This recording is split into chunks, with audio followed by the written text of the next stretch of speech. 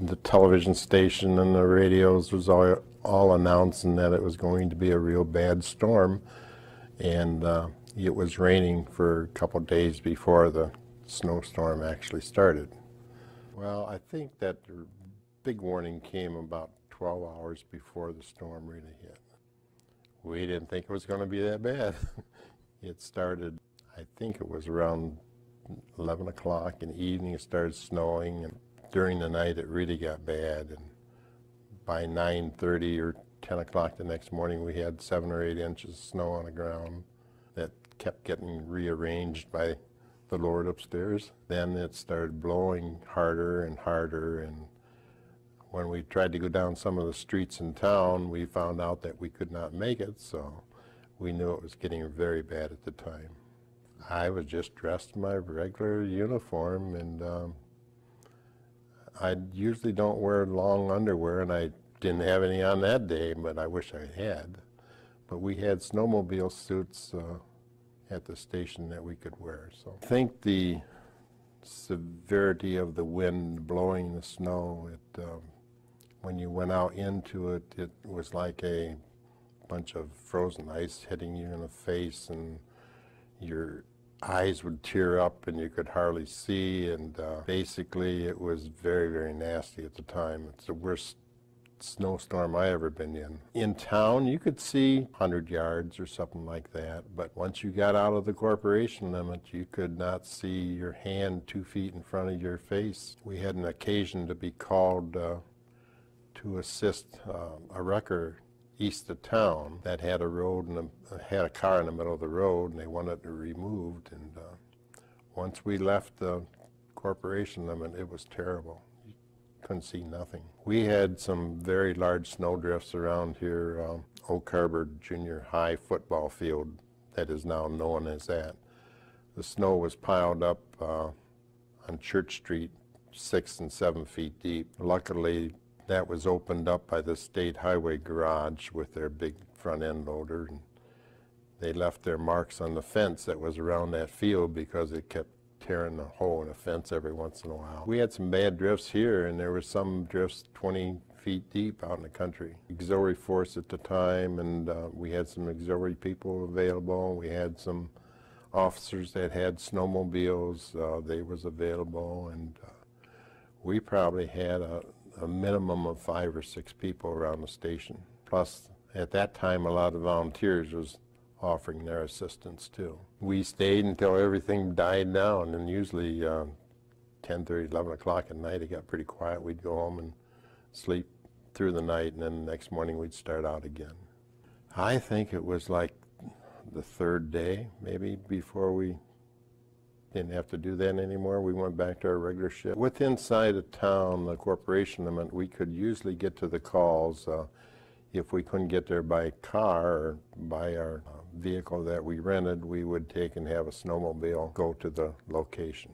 My assistant chief had his snowmobile, and we had a part-time officer who had his snowmobile, so we was able to answer all our calls. Officers were told to stay at home, at their homes, the sheriff's department, and work from their homes. If they needed them, they would try to contact them. But most of the officers were snowed in. The only response plan that was in place at the time was left over from the storm of 1969, which we had a procedure to follow to contact the governor's office for National Guard help and so forth, and that was adopted in '69 and was still in the files, and that's what we reverted back to. But there was nothing new, and at that time we didn't have all the plans we have now. Phone lines were operating mostly in Oak Harbor. The only ones that would be down is an individual line going into the house or something like that. All the phone calls that we received were answered, and if it was for an emergency vehicle like an ambulance or anything like that, there was a plow or a front end loader to escort that vehicle to the address. At the time, Gordon Lumber Company had a large front end loader, and there was a call up by Rocky Ridge from Mid-County, and they took the front end loader and took the ambulance all the way to Rocky Ridge to get to the person. I think that person either broke an arm or broke a leg or something like that. But once they started their front end loader, they kept it busy for a week at a time, 24 hours a day. I was getting calls for medication from the drugstore. They couldn't get out to get medication. They couldn't get out to get bread or milk. I don't think there was anything else. We didn't have anybody that needed really emergency assistance, you know, mostly for medicine and food. We had a lady by the name of Mrs. Marjorie Krieger missing. She got stranded in a vehicle on 163. She was a nurse in Toledo, and she was on her way to work, I believe. She was reported missing, and when the weather broke, we finally sent snowmobiles up 163, and they was able to find her in her vehicle. And she was very smart. She had a disaster preparedness kit in her car. You know, she had extra blankets, and I think she had some candy bars, and so she did a good job of preparing for that. I would think that she was in that car for over 15 hours or something like that. Yeah. I think that we lost television channel for a short while, but they came back on the air, and they was pretty well stranded up in Toledo, and they had their coverage around Perrysburg and Wood County mostly, and we was sort of the forgotten area out here in Oak Harbor. We finally went to Grice Motor Sales and rented a four-wheel drive Jeep. We had permission from the safety committee to do so, but some of the councilmen thought that we was wasting the town's money by doing that, and said, if you can't get there in your police car, don't go. You know, well, we didn't work that way. So anybody, either grocery stores or gas stations, maybe they might have charged a little more for a record call or something like that, but most of the time the grocery stores were out of bread and out of milk because the trucks were not getting in, but I don't think there was any price gouge. There was a lot of that in town. There was parked on different streets and snowed in and in snowbanks and so forth, and we just had to take our time and clear the streets one at a time. We had Benton Street was pretty bad, and out by Robinson Drive, Park Street Extension was very bad. And those streets are lower out there, so naturally the snow was deeper out there. And in fact, we even got one of the four-wheel drive vehicles we had stuck out there in the snowbank ourselves. We shouldn't have tried to go down that street, but we did. Some farmers came into town on their tractors when they was able to get out of their house, you know. There was not too many farm tractors used in Oak Harbor. I think they was just used as a matter of transportation for the farmers. Most of the time our electric was going very good. We kept electricity in the station all the time, and there was very few houses without power. The only ones that was out was with the power lines running to their house, where a limb would fall down and maybe break off the line or something, but the power pretty well was maintained throughout the storm. Those that ran low on fuel oil, we had cooperation with Lucky Farmers, and they would help get fuel to them people. A lot of people carried 5-gallon cans of fuel oil to their houses, and so they could keep warm, you know. Perrysburg, Route 20 and the Turnpike, there was a lot of people that took in motorists over in that area and put them up for 2-3 days or until they could get going again. We had a shelter set up in Oak Harbor. We had cots set up in the municipal building, and we had extra blankets. And I don't think we used it though. I don't think there was one person stayed there. They went someplace else to stay. Companies that was down by Erie Industrial Park, the employees there were trucked to a hotel or motel in Port Clinton and put up by the company, so they was able to get off their shifts. These snowmobilers, when they have a snowmobile, they dress for the weather, and they got everything that they can think of to put on, and they was very, very helpful. I mean, if you needed something or needed somebody to get someplace, they took them. There was no hesitation. And I think we had an ordinance at the time that prohibited people from riding snowmobiles on the streets in Oak Harbor, which went by the wayside for that time. They was having a ball on the hills that they could slide on. Back of the old junior high school, there used to be the water tower, which was a reservoir where they had water in the ground stored, and they could slide from that hill and they go down to Park Street, and then they go underneath the trestle at Park Street, so they could slide for about a block if they got on top of the hill.